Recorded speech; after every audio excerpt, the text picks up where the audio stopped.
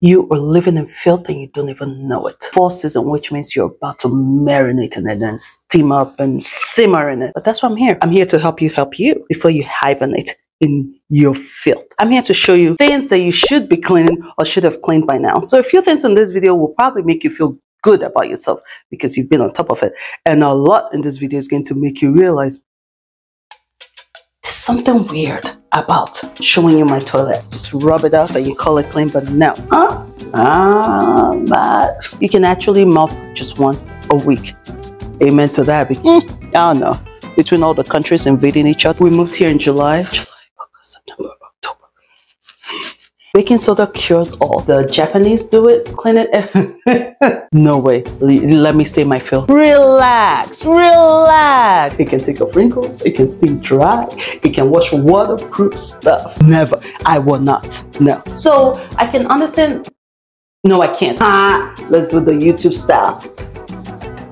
There's a bathroom. There's something in the bathroom. It's just, oh Lord, let's go.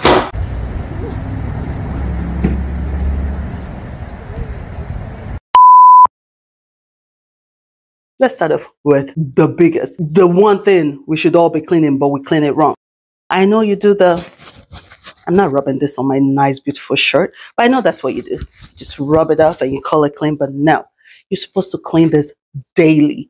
Every day. For those of you that don't know what daily is, Google the best way to clean your phone because Loveth will not be liable for anyone's $2,000 phone. But here's what I do. Antibacterial wipe because this kills everything. Do I clean it every day? And clean the phone case. You see, a lot of us forget the phone case. We forget that this is what we hold on the daily. We care only about the screen because this is what we see. Bad. That's why the germs are all over there. And then you take it and you put it in your face and so you're good at keeping the kitchen clean. You go to bed every night with a clean kitchen. Yes, good for you. But how many times have you washed your dishwasher? Yeah, I bet you haven't. Do you know you're supposed to wash it every month? Do you know how many times Loveth has washed her dishwasher? We moved here in July, August, September, October. You're supposed to wash it monthly. So I know a lot of you haven't. All right, so here's what you're supposed to do.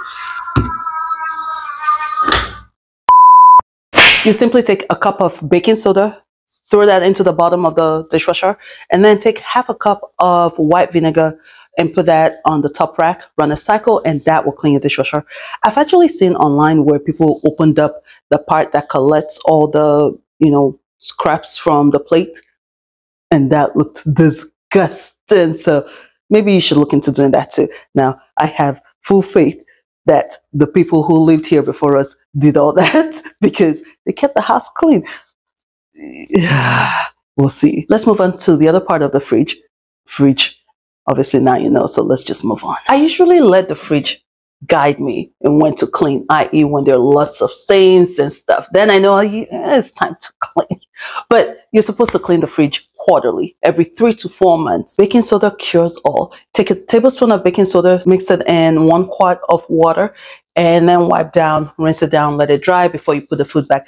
Or you can say, you know what, no one has time to be keeping measurements or Googling measurements. Just use Dawn. I use Dawn in water, warm water, wipe it down, scrub whatever needs to be scrubbed down, wipe it down, and then put the food back in. When was the last time you cleaned your fridge before we start putting in the chili and the turkey and all that? This would be a good time to do that.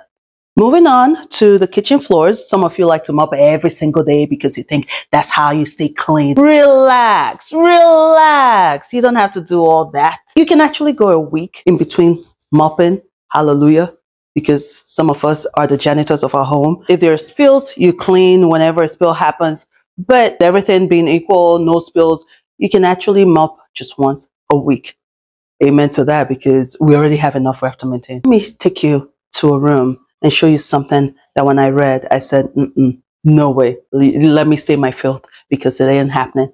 Let me show you. But actually, before we get to that one, let's talk about this germ-infested thing we use on the daily. So there you are, enjoying your favorite show, doing what you usually do, touching the remote and all, not knowing you were touching a gazillion bacteria because the last time you wiped this remote was who knows when. Do you know you're supposed to wipe down your remote weekly? I seriously think it should be daily or at least every 3 days. Weekly. How not weekly? Listen, Let's use some common sense here. They say weekly, they would know. They're the scientists and all. But I think we're talking several after a couple of days. What I usually do is just take antibacterial wipe because once again, why go through all that? 1 cup baking soda will get just kill all the germs. That's what we're here for. Kill the germs. Are we worried about superbug? I don't know.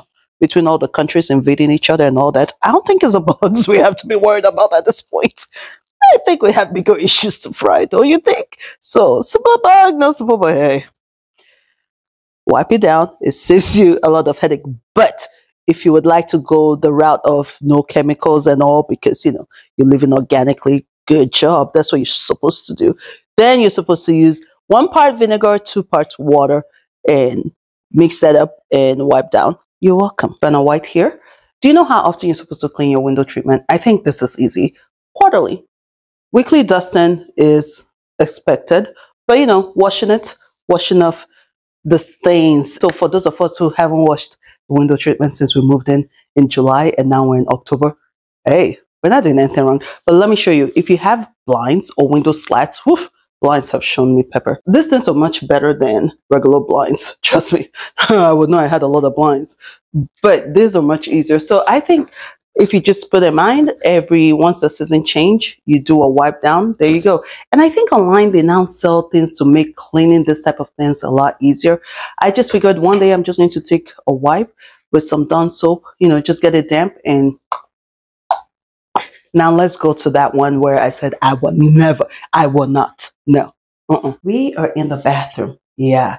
Guess what you're supposed to clean daily, i.e. every day? The toilet. Who is cleaning the toilet every day? Granted, according to Brittany Verser's video, the Japanese do it, clean it. The innuendos.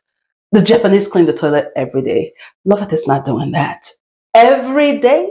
Now my toilet is right there, but you're not going to see it because there's something weird about showing you my toilet. I just don't feel right doing that. So you're not seeing it. But if you don't think we're in the bathroom, that's your headache. We are in the bathroom every day. I am not cleaning the toilet every day. But what I do is bring you the information. How you use it is up to you. Well, since we're right here, how often do you wash your towels?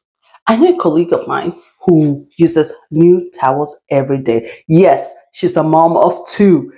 Every day she changes everyone's towels because she just cannot stand the thought of using the same towel that she used the day before on her skin. Her skin she just washed. She can't stand using that same towel the next day. And to me, I thought that's madness. But no, the good news is you don't have to change it every day. You only change it after 3 to 4 uses. And since some of you don't even shower at all, you can probably extend that. But 3 to 4 use is time to use a new towel or wash the towel and reuse if you only have 1 towel. It's time to wash it. Now, in between washes, when you use your towel, you should hang it up to dry because, listen, this is a good bed for mold and mildew if it's damp, especially if you have kids and you constantly have to tell them, pick the towel up and hang it up. I think when you have kids, you probably end up washing towels a lot more. I know I joked about this, but depending on the body wash you use, I think it's a body wash. When you get out of the shower and you rub your skin, you can feel, like a skin, whatever. I don't even know what it is. So some body wash, even when you wipe with your towel, you're leaving stuff on the towel, stuff other than water on the towel. So I can understand. No, I can't. But I can get why some people would not want to use the same towel every day. They're not necessarily washing it every day, so they're not wasting water. You're just switching it. So I think I can kind of get it, but the advised move is 3 to 4 uses, and then you use a new towel or you wash it. Shower curtains. How often do you clean your shower curtain? I hate. I hate the stuff on the shower curtain, and those things are so painful to wash. I hate them. But you're supposed to wash your shower curtains once a month. If you have those plastic liners, which a lot of us do, if you have shower curtains, you have the beautiful shower curtain and then the plastic liner on the inside. You're supposed to soak that in warm water and baking soda, and that will take care of all that soap scum and grime and all that stuff. I have never tried it. Who can vouch for that? I've never tried it. What I do, I have a washing machine that does miracles. It can take off wrinkles, it can steam dry, it can wash waterproof stuff. That's how good my washing machine is. It's Samsung. I love Samsung. Samsung, hello. So now I can just put my curtain liner in there, shower curtain in there, and do the water-free wash, and I'm good. It works. But what I've even done, if I had that washing machine, and now that we're renting, and you know, I don't have shower curtain here, I have in the kids' bathroom, and actually my kids' bathroom, the shower curtain rarely gets dirty. Honestly, it rarely gets dirty. Hallelujah. So, you know, we can go more than a month. I just do regular wash and it's good. Back in Richmond, before we got the great washing machine, I would just buy the dollar something plastic liner. And when it gets dirty or it has all that stuff in it, I just toss it. It's only $1 something. It's not even worth my time trying to. But you know, try the warm water and baking soda. Let me know if that works, which means you have to start unhooking it and doing that. I usually just leave it on the hook and just go line by line with the brush and the soap and just brush it out. But you know, when you have the cheap one, I don't have time for that. I'm picky with the things I do with my time, so I just chuck it. But it's up to you. Once again, do with this information what you want to do. Not what Loveth does. Do with it what you choose to do. We cannot leave this room without talking about the one and only toothbrush. I can't show you mine because mine, what? You know what? It needs to be changed. I think it needs to be changed because now I have a Bristol right here that is going out of place. But let's do the YouTube style. Can you see it? You're supposed to replace this quarterly. When was the last time you replaced your toothbrush? It's not about me. When was the last time you replaced your toothbrush? Some of you haven't replaced it all year. But I was going to put the Denzel. Listen, this video, Loveth. Anywho, listen, you're supposed to switch this quarterly. Once the Bristol starts frilling, mine is right. I'm not touching my toothbrush with my hands. And then, I mean, listen, this thing goes on my mouth. So if you can see it, you can see it. If you can't, you can't. So I think mine is saying it's about time. So once you start seeing the bristles frilling, then it's time to get rid of it. Do you know how hard it is to find hard bristles? How many people prefer using hard bristles? I prefer hard. I want soft. I want you to scrape all the germ, you know? I want it hard. But, you know, it's so hard to find hard toothbrush. Well, it's not so hard. It's just when I go to buy toothbrush, I have to look and, you know, this is one of those. We usually have a pack when we were living in Richmond. We had a pack. So while traveling, we just took the pack rather than, you know, moving stuff. So should we do a part 2? There's a lot more stuff, but I think I can't just bring it all on you. That's a lot. You need to digest this, process this, make the changes you need to make in your filthy lives. Clean things up before we start hibernating, okay? We don't need to have another round 2 of, you know what? Yes, we still can see it. But we don't need to have another round 2, so let's.